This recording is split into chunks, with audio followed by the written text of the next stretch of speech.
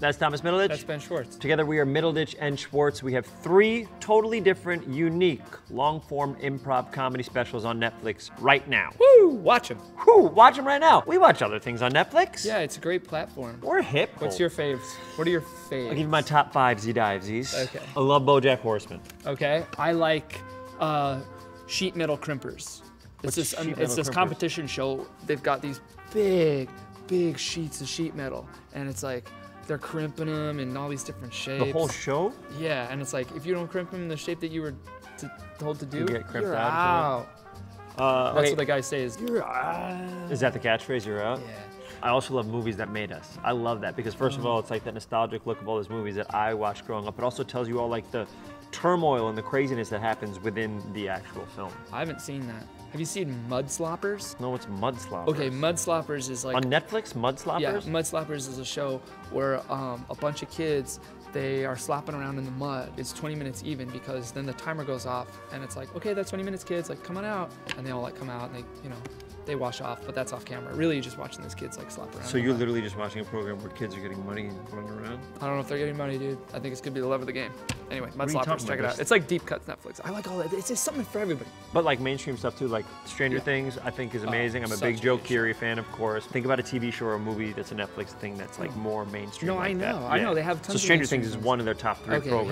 Here's one. Something like Stranger Things. Yeah, okay. Well, I haven't seen Stranger Things. It's great. And I never will. Okay, what's something that I watch? And a big thing. Okay, it's one of the more big things. Oh, okay. Yeah. You've probably seen this one. Probably. Hoppy Gotta Get Out?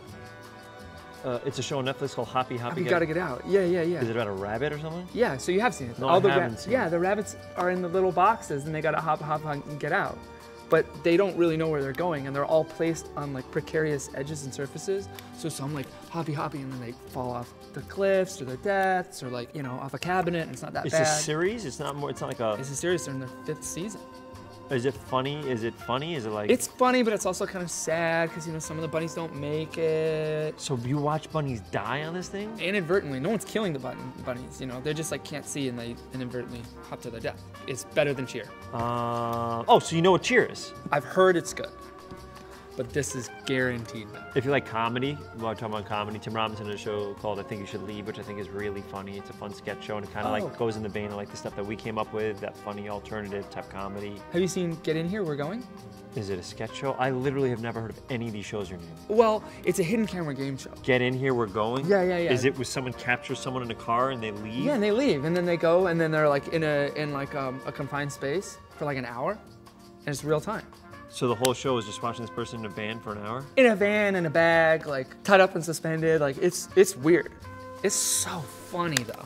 Why? How's it funny? It's just someone in a van thinking they've lost their lives. Or yeah, because in order to get out, they got to come up with jokes. Oh, you didn't explain So there's like that. there's like 4 judges. How do they know that? How do they know there's judges? I mean, they get captured and they're blindfolded then, obviously. But when they're brought to like the warehouse or like the arena, warehouse? The arena? Sometimes they do arenas. And there are 4 judges and they go, okay, now tell us some zingers or you will never be free.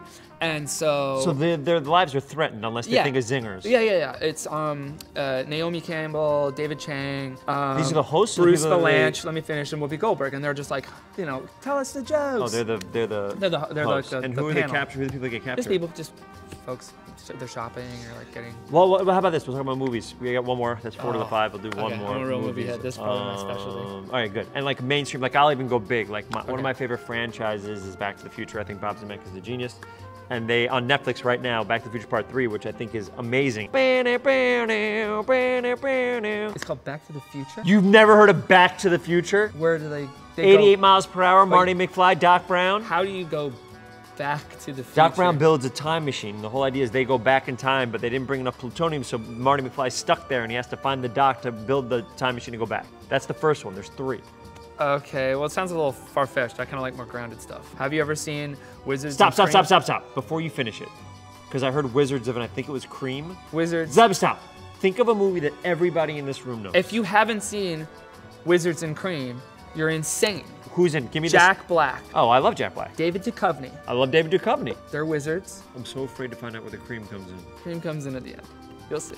So those are our 5 each. That gives you 10 special things to find on Netflix. Check out Middleditch and Schwartz. Yes. We have 3 different long-form improv specials. Completely made up on the spot. One's about a wedding, one's about a job interview, one's about the hijinks that happen in law school. Everything made up on the spot, nothing written beforehand. We'd love it if you watched it and didn't watch. Well, no, do check out Wizards and Cream.